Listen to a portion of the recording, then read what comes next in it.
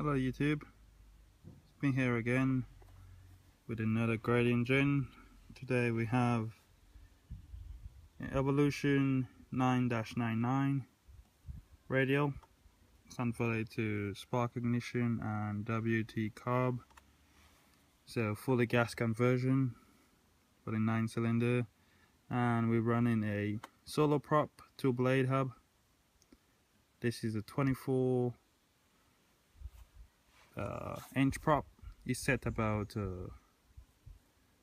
12 in pitch, so it's a 24 by 12 at the moment. As you can see, it's one unit box, 9-cylinder unit, WT carb somewhere in there. There you go.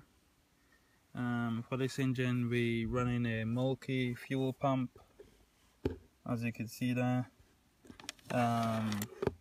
Because of this setup on the engine, it's not pumping enough fuel on this conversion with the carburetor setup. We're not using the tongue pressure. I think it's because of the engine, it's a negative pressure design. It's not creating enough pulse to operate the pump and the WT carb. So I'm running the multi-fuel pump. Will be recommend when you get the full conversion, but if you just get the CDI setup, you don't have to get this pump. But if you go full conversion, it's a definitely recommend. Works really well, keeps cool, mounted in anyway up close to the firewall area by the engine box, and you should be good to go. What else? So you have the magnet ring and sensor bracket there. When you're doing the timing on this setup, you want to install everything, your magnet ring and sensor bracket. Then you get your top dead center with your number 1 cylinder straight up with your mount there. That's your number 1 cylinder. So you find top dead center with that cylinder. Then you rotate the engine anti-clockwise 30 degrees, and you as well rotate the magnet to anti-clockwise till this green mark. All the ring I send out will have a green and a red mark. The red one is to reset the software, the green one is the timing magnet. So you need to rotate that anti-clockwise until it meets the sensor, and that's where your timing should set at, and that should be 30 degrees for top dead center. You don't want this magnet by the green indicator to pass the sensor. You want it to set as before it passes the sensor, and everything should be fine. Okay, enough of the talking, let's give it a start up. And fuel, I'm running a 25-to-1 mix on this setup. As you can see, really neat setup. There's one wire coming from the sensor, so it really is to install. I'm gonna see if I could get the battery plugged in. Sorry about that in a bit. Battery in.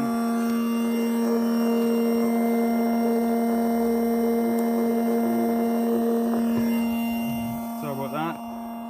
Everything's on. Give it a start, and on the top RPM I'm seeing 5500 with this prop. Idles happily around 1000. You could get it lower than that as well if you want. Okay, give it a start now. Check the throttle. Good.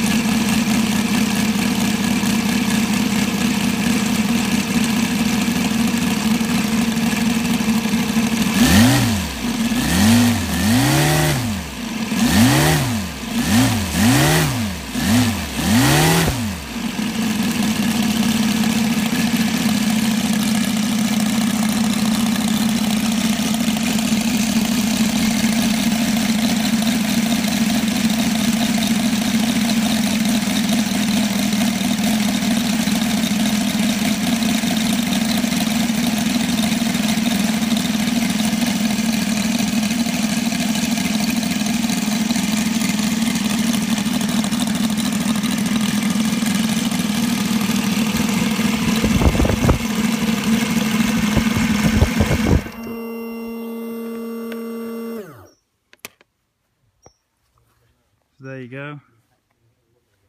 Transitions really well. As what I said, the top RPM I'm seeing is around 5,500. Idles happily around 1,000. There will be links in the description of this video where you find all the parts for your conversion for your 9-cylinder radial. And once again, I strongly recommend this fuel pump if you're doing the full gas conversion. Okay, that's enough. Alright, cheers, bye.